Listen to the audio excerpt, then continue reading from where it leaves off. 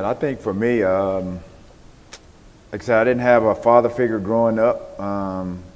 So as Pudge was alluding to, I mean, we have so many people that we encounter, you know, on our path, on our journey to be who we are and where we've gone.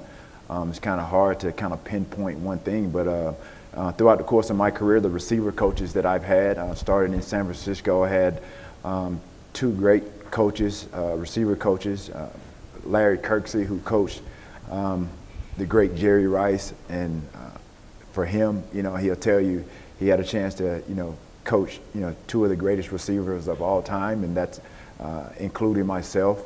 And George Stewart, he was my coach after a few years when Larry Kirksey left.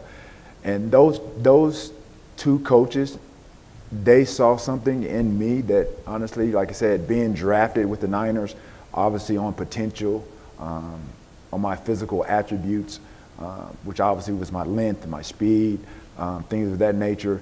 But they consistently told me, you know, that I had the potential to become great, but I had to put that work into it. But I think the best advice, Coach Stewart gave me, Coach Larry Kirksey gave me, was just to be my own man.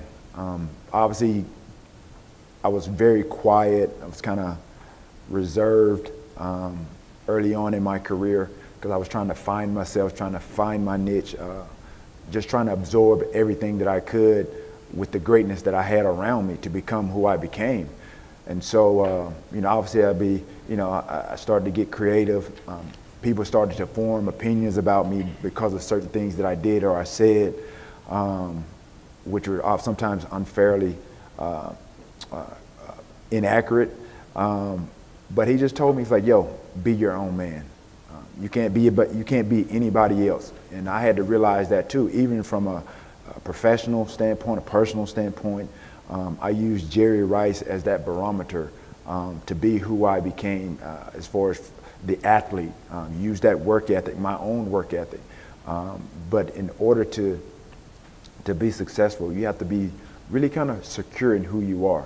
I knew that I couldn't, from a standpoint of physically being what Jerry was, I couldn't be Jerry. And I think John Madden, he coined, you know, he started calling me T.O.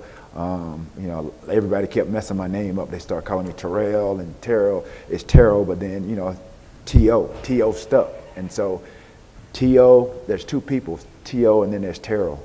On that football field, I'm T.O. You know, right here today in front of you guys, I'm Terrell, but once that, you know, I flipped that switch to be competitive, that's where it comes on. And so, like I said, a lot of people had a lot of things to say about me as far as my character and things of that nature. I didn't allow it to affect me. But those coaches, those individual conversations, those private conversations that we had, he said, be your own man. And that's what you have to do, be your own person.